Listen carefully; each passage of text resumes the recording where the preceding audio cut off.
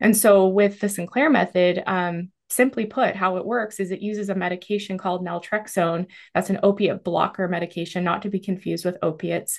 But this medicine works to block certain receptors in the brain that would otherwise get a flood of feel good chemicals and hormones when you drink. Again, the flood that we get that makes us addicted to alcohol in the first place.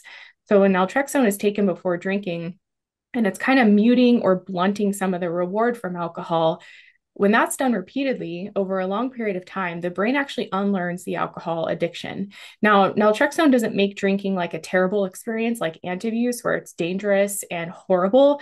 It just makes it a little bit less interesting and exciting. And for a lot of people, what happens is they just gradually drink less, gradually crave less. They have more alcohol-free days, and the end result of this treatment is something known as pharmacological extinction, where essentially the alcohol addiction has been extinguished from the brain or completely reversed.